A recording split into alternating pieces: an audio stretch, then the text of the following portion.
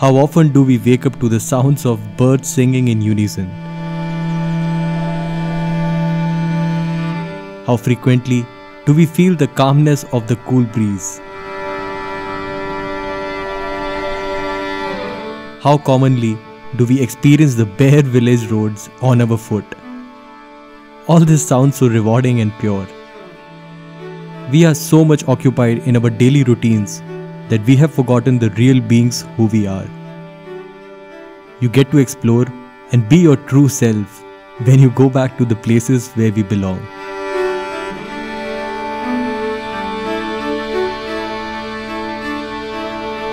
Come get connected to the roots in my second part of the Nagaland journey.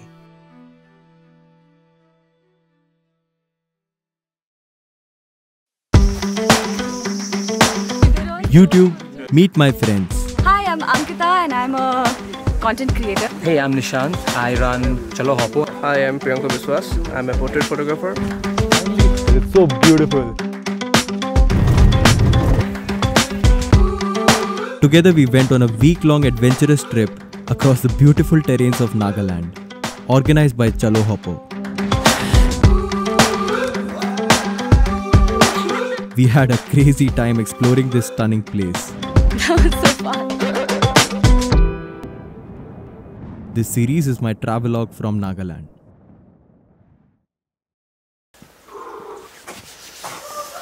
So day 3 in Nagaland, and I'm in Dzuleke right now, and it's beautiful over here. Like, you know, the air feels so fresh, but it's like very cold. Like, you know, I'm literally like wearing like 4 layers of clothing.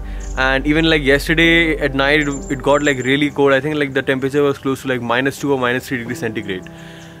But it was a little bit cloudy yesterday. If it's not cloudy at night, in the early morning you can actually see like frost. This place is really nice. It's very green, it's very raw, and it feels really good to be here.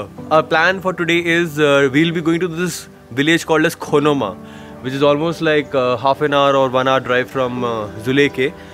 But before that, we are going to explore the town, and hopefully if we find some snow, I'll be showing you that on the camera. So yeah, like we'll start from here and I'll keep you all posted.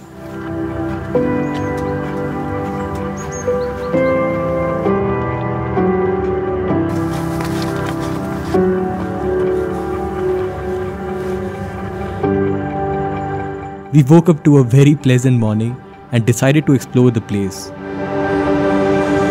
The village trails, running parallelly to a stream of water, was making for a perfect picture postcard.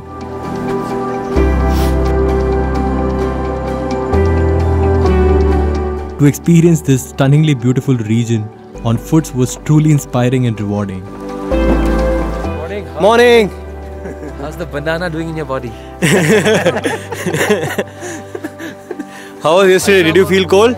Yesterday was great. You know what they gave? They gave us like these bottles of water, heated, wrapped in like clothes. Okay. So we put that under the blanket and we slept. Interesting. We We got a room heater, by the way. That's a normal thing. But that was unusual. What's up? Morning. Morning. How was yesterday? Great. Had a great sleep. We had a hot water bottle. It stayed warm for really long. Could not get up in the morning. Interesting. But yeah, we're here. That story. There was beauty all around, and we were totally lost in absorbing the captivating scenery around.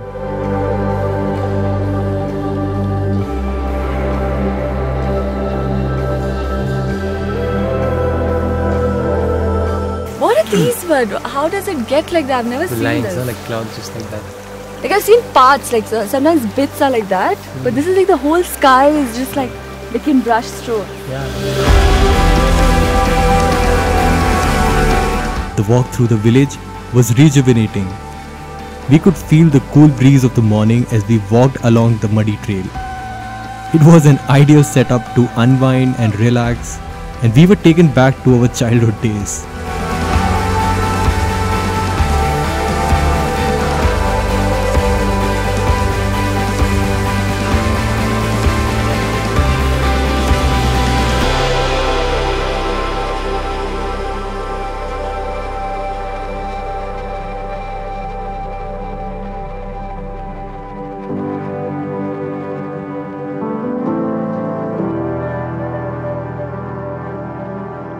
So it's 9 o'clock in the morning and it's a little bit of sunny right now. We are like 1 hour late from our schedule, and we are heading today to this place which is called as KHONOMA. It's almost like 1 hour drive from Dzuleke, and we are going to have some real authentic local experience over there. Like, we're gonna go catch fishes, and then we are gonna cook food for ourselves. We're gonna pluck vegetables from the farm.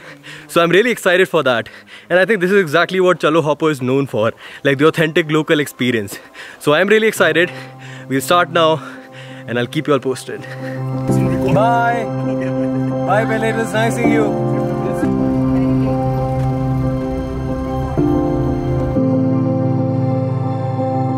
Taking away a part of place with us and bidding adieu to the friendly and warm people, we left Dzuleke for our next destination, the green village of KHONOMA. The drive to the village was truly serene and pleasing to eyes, with lush green forests amidst the hills.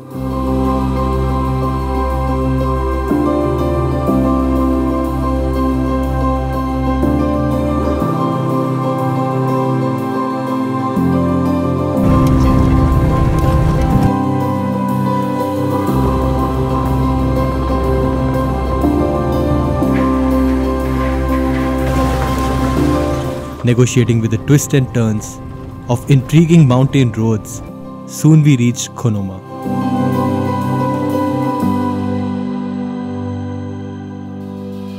We have just reached KHONOMA, and we are here to meet our guide. Like, we'll meet our guide quickly and then we'll start the rest of the journey for the day.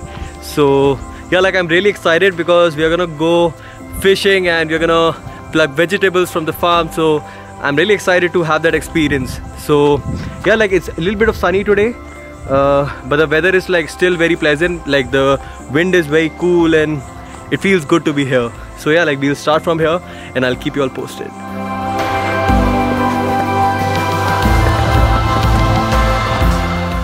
Nice to meet you. Same here. Nishantas.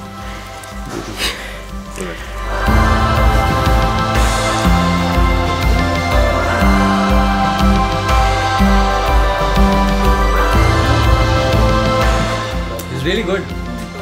So what's up, man? How do you feel about the place? I think it's very, very different from what Dzuleke was. I think it's way more touristy and people are more modernized for sure than Dzuleke.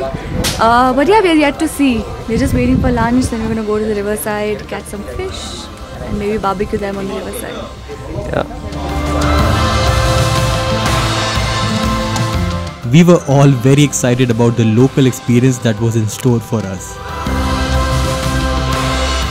And we started running down towards the water body where we were supposed to do fishing.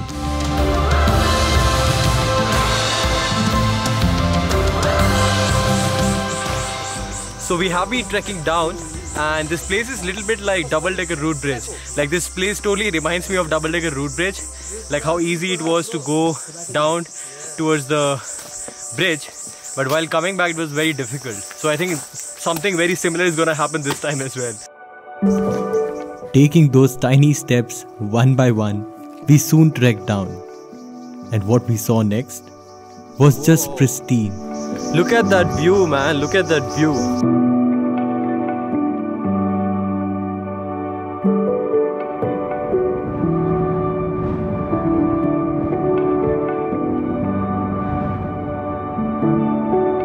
Well, you don't get to see the paddy fields nestled between the gigantic hills very often.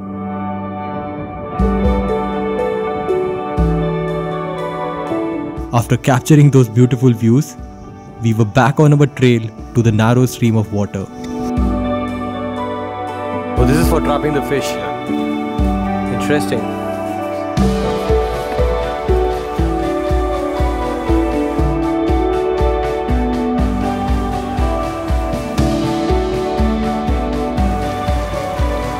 So I think we'll block this, and the water will come here, and the fishes will come here.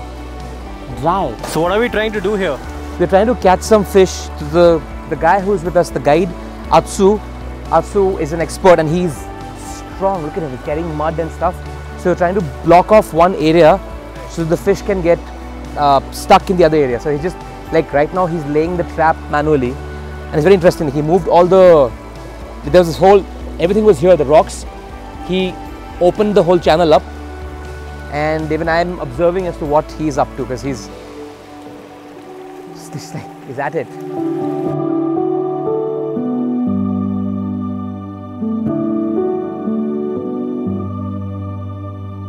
And we got the first catch of the day. The setup was so simple and yet so effective.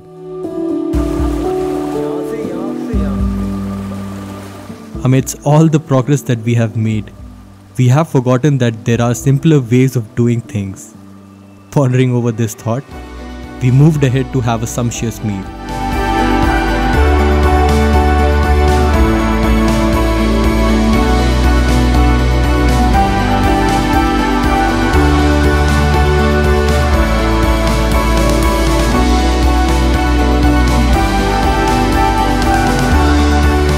So we just got done with fishing, and now we are heading towards the village, and on the way we are going to pick up some vegetables. We are actually already plucking some vegetables, and we are going to use the same vegetables for cooking our meal at night.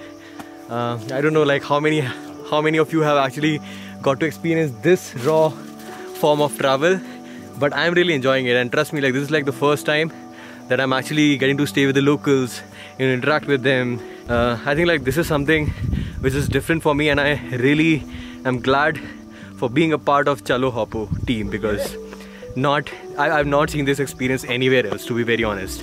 And I'm literally, this is not a brand plugin or something which you might be thinking. This is like me talking genuinely on the camera. So yeah, like we'll keep moving and I'll keep you posted.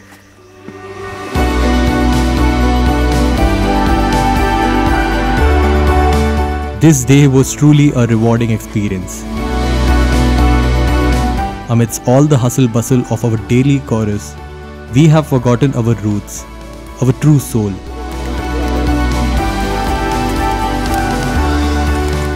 One day in village and you realize how simple our lives used to be. The purest form of life, shaded with trees and leaves, like a piggy bank filled with memories. That warmth in the air, which changes the color of things, and how life whirs by, as quiet as a murmur, the pure murmuring of the life. What happens next? Stay tuned for the next part of my Point of View Nagaland.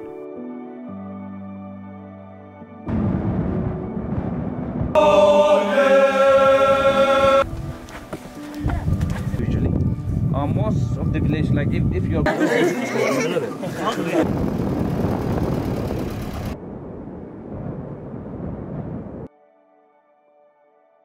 And I know, like Nishant is trying to do something stupid because like it's actually very tiring.